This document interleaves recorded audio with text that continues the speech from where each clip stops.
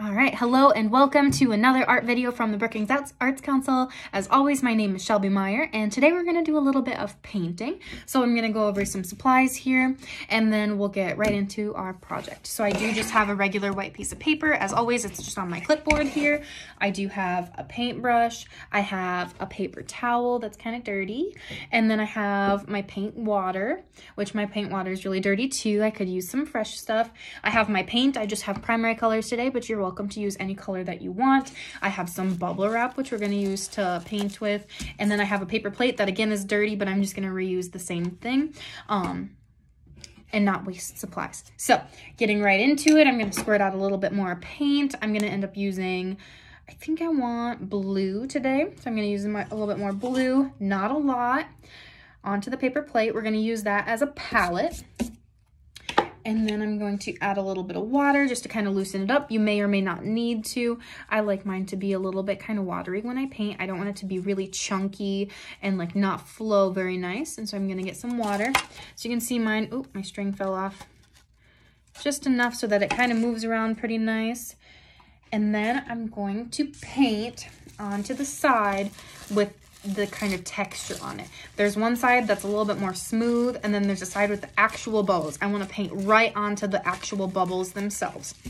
And you're going to paint, I'm going to paint in the middle so that I can kind of hold on to the edges and not get paint on my hands. If you want to paint the whole thing and just make sure and wash your hands really well when you're done, you are sure welcome to do that. Make sure that you're cleaning up after yourself so that your parents don't get upset with me. I'm gonna paint on here. So this is kind of like where painting meets like printmaking. Remember we did that print before with the paper plate? We're using paint this time instead of marker, but kind of the same concept. Okay, and this is kind of gonna be the base of maybe a collage or something different. So it makes kind of a funny noise as I'm painting. And I use quite a bit of water, so I'm going to get a really nice texture. I'm going to wash my brush out really, really well before I push it down onto the paper because we don't want our brush to dry with water in it. But this is what we got. I got my bubble wrap all painted and it's all blue now. And I'm going to put it paint side down onto our paper so that it prints onto the paper, or is transferred onto the paper. Push it down really well. Want to make sure that you get every inch of it, not just the middle or the ends. Okay, and I'll pull it back up. So we got that.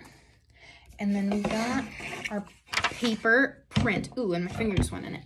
And so this you could use as collage materials, or I think it's always really fun to use this as like a background, like pretend that this is like snow or like a background, and then you can add paper pieces on top to make kind of a cool landscape, but pretty open to whatever you want to do past this point. I wanted to show you kind of the printmaking technique with paint and that kind of stuff, and then kind of lets you use what you want past there. So like I said, a collage, it's always fun to use this kind of as a nice background and then to put some other pieces on top. Maybe you just like this the way it is and you're gonna let it dry and just frame this, and that's great too. So kind of a shorter video today, but just something that maybe you didn't think about, using some bubble wrap and some paint.